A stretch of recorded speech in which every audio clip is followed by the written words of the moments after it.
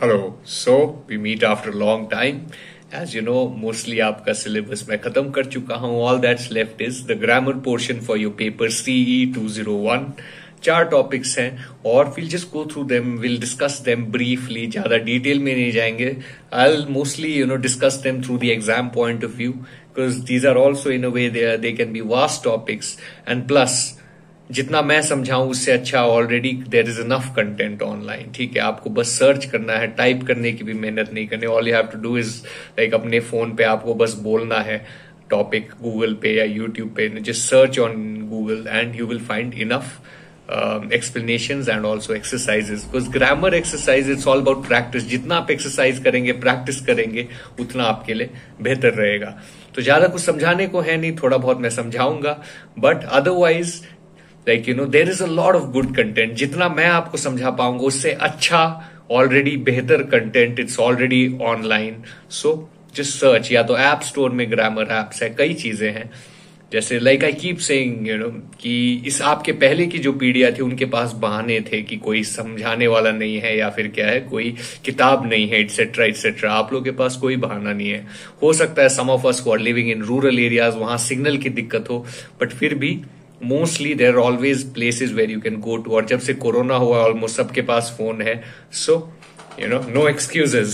But let's just discuss a little, थोड़ा बहुत बात करेंगे. पहला so 4 टॉपिक है. One word substitution, words used as nouns and verbs, interchange of degree and homonyms, right? We'll just briefly go through them one by one.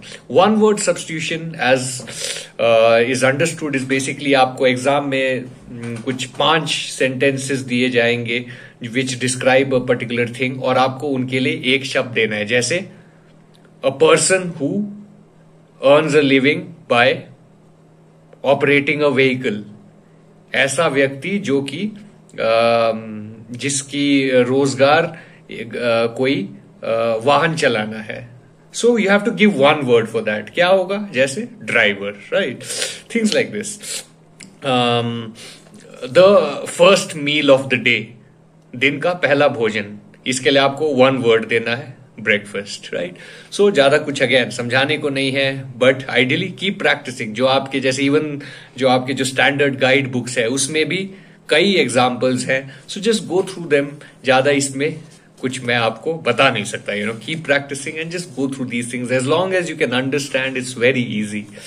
Next topic फिर आपका आ जाता है words used as nouns and verbs. ऐसे शब्द जो कि दोनों रूप में इस्तेमाल होते हैं, as nouns and also as verbs. For instance जैसे as, as as a noun is example. So basically exam में क्या होगा, आपको एक शब्द दिया जाएगा जैसे कि as and then you have to make 2 sentences, one using it as a noun and the other using it as a verb. So अगर एज आप यूज करें एज अ नाउन क्या होगा, व्हाट इज योर एज, आपकी आयु क्या है. But अगर आपको एज अ क्रिया एज अ वर्ब यूज करना है then he is ageing very fast, then you have used it as a verb, right? वो उसकी उम्र हो रही है बहुत जल्दी, he is ageing. So that is the thing. Similarly जैसे advance, please give me an advance on my salary. जो मेरी सैलरी आनी है उसमें से मुझे एडवांस दीजिए. या फिर the crowd is advancing very quickly. जो एडवांसिंग आगे बढ़ रहा है बहुत जल्दी जल्दी. Alarm as a noun, please set the alarm for 5 AM. जो अलार्म घड़ी है उसे 5 बजे के लिए सेट कर दीजिए. या फिर as a verb, I was alarmed by the dogs barking. मैं कुत्तों के भौंकने से मैं चौंक गया, अलार्म हो गया, right? Bomb, the bomb was planted by a terrorist. Noun. Verb, we bombed Pakistan. Things like this, हमने पाकिस्तान पे बॉम्ब छोड़ दिया. Call, he answered my call. उसने मेरा फोन कॉल उठाया, आंसर किया. I was called by him. Verb, so noun, verb. So for this you first of all need to be very clear. Verb क्या है, noun क्या है, संज्ञा और क्रिया में अंतर क्या है. Then if you know that, then it is very easy. You have to make sentences accordingly. Okay. Next topic थोड़ा ट्रिकी है आपका, जो इंटरचेंज ऑफ डिग्री. तो डिग्री बेसिकली आपको इसमें क्या है, आपको वो याद करना है, जैसे good, better, best, bad, verse, worst, या फिर whatever, and some things don't have like तो वो जो तुलना में जो ये इस्तेमाल करते हैं स्लीपी, स्लीपियर, स्लीपीएस्ट, बट सम और कुछ शब्दों के साथ they don't have these forms. Normally like a lot of words have these forms, जैसे कि good, better, best, bad, worse, worst, but sometimes like strong, stronger, strongest, but कुछ शब्द होंगे जैसे कि मान लीजिए इंटेलिजेंट, इंटेलिजेंटर, इंटेलिजेंटेस्ट नहीं होता है, there you use intelligent, more intelligent and most intelligent. सो पहले तो आपको ये क्लियर होना चाहिए कि जो भी हम वर्ब की बात जो भी शब्द की हम बात कर रहे हैं, एडजेक्टिव की बात कर रहे हैं, जैसे strong, stronger, strongest, so in that case आपको पता होना चाहिए उसके अलग अलग रूप क्या है. स्ट्रॉन्ग जैसे गुड, बेटर, बेस्ट. गुड अच्छा, बेटर बेहतर, बेस्ट सर्वोत्तम सबसे अच्छा. तो these are the category. Bad बुरा, वर्स उससे ज्यादा बुरा, वर्स्ट सबसे बुरा. Intelligent, more intelligent, most intelligent, मोर, मोस्ट. तो ये चीजें आपको क्लियर होनी चाहिए कि अलग अलग रूप क्या है. जैसे वर्ब फॉर्म्स होते हैं, इसमें भी आपको क्लियर होना चाहिए जो 3 रूप क्या है इनके, और इफ मोर या मोस्ट लगेगा, राइट. सो अब इसमें क्या है, 3 आपको डिग्रीज ऑफ कंपैरिजन कहते हैं.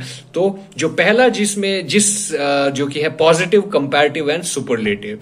तो जो पॉजिटिव आपका डिग्री होता है उसमें for instance I am as strong as him, तो उसमें पहला जो फॉर्म होता है, या फिर I am as intelligent as him, right. Then comparative में जो उसका सेकंड फॉर्म यूज होगा, स्ट्रॉन्ग है तो stronger, so he is not stronger than me, right.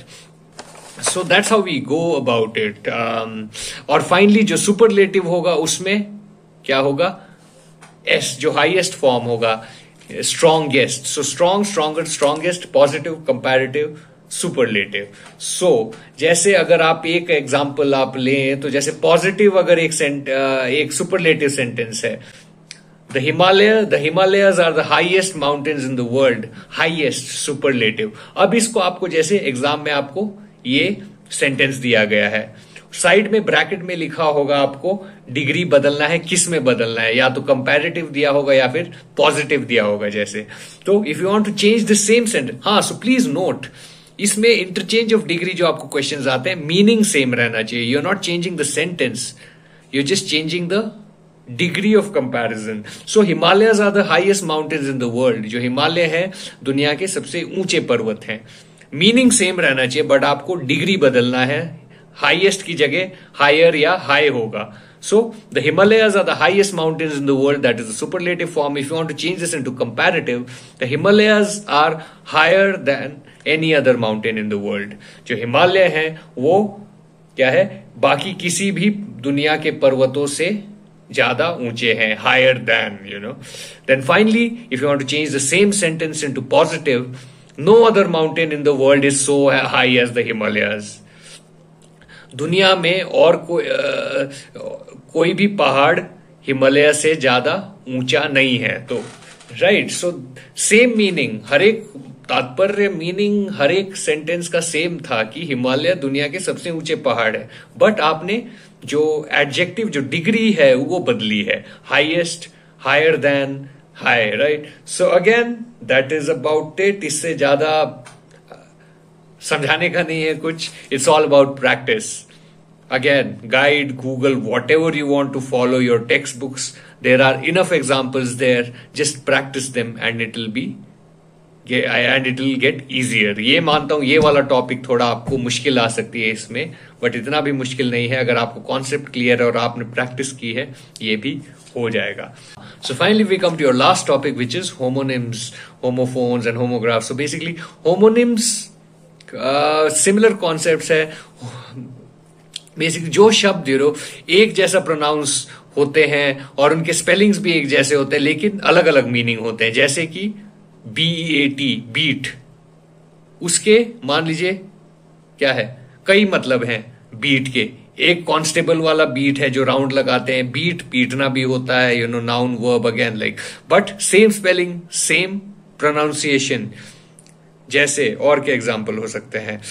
Bear, a big bear suddenly pounded on the Hunter, एक बड़ा सा भालू आया जो कि क्या है, शिकारी पे अटैक कर दिया। दूसरा बेयर का मतलब एज अ वर्ब होता है सहना, सहन करना। I am not able to bear the pen, same like pronunciation, same spelling, BEAR, but completely different meanings. So this is why so homonyms में भी again वही होगा कि जैसे आपको एक शब्द दिया जाएगा, उसके फिर आपको दो अलग अलग सेंटेंस बनाने होंगे according to the different meanings, right. जैसे ब्लॉक अगेन, तो इसमें ब्लॉक नाउन वाला होता है कि block, a block of would, लकड़ी का एक ब्लॉक, बड़ा सा पीस। दूसरा ब्लॉक क्या है? रोकना, the snow is blocking the door, things like this so and that's it. उसी में होमोफोन्स वो आ जाता है जिसमें क्या है, उच्चारण या प्रोनाउंसिएशन सेम होगा बट स्पेलिंग अलग हो सकती है, जैसे DIE और DYE, डाई। एक डाई DIE यानी क्या है, मौत होना, मरना, DYE रंग करना। सो या और होमोग्राफ्स आर जिसमें क्या है, आपके स्पेलिंग्स एक जैसे होंगे लेकिन प्रोनाउंसिएशन अलग होगा, जैसे कि मिनट, MINUTE, मिनट यानी 1 मिनट 60 सेकेंड्स वो।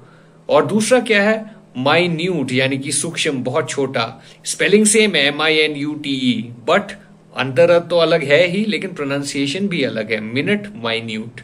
होमोफोन्स स्पेलिंग अलग है, प्रोनाउंसिएशन सेम है, जैसे DIE एंड DYE, डाई। और बेसिकली दोनों एक प्रकार से होमोनिम्स ही है। होमोनिम्स आर बेसिकली जिसमें similar sound, similar pronunciation and similar spellings but completely different meanings, right. So that's it again, guidebook, Google, whatever, just go through as many examples as you can, go through as many practice questions, exercises, and it will all become easier, much easier, right? So that is about it. ये जैसे कि मैंने आपको बताया 5-5 number के questions आते हैं with each sentence carrying 1 mark each. और so that's it, that's your CE 201 paper. और इसके बाद what we can do is maybe in due time we can have some sort of important question videos जिसमें जो आपके जो main lessons है उसमें से जो important questions exam point of view से देखने के, उस पर हम थोड़ी बातचीत करेंगे। And until then, enjoy, have fun, and also good luck for your midterms, and we'll meet again.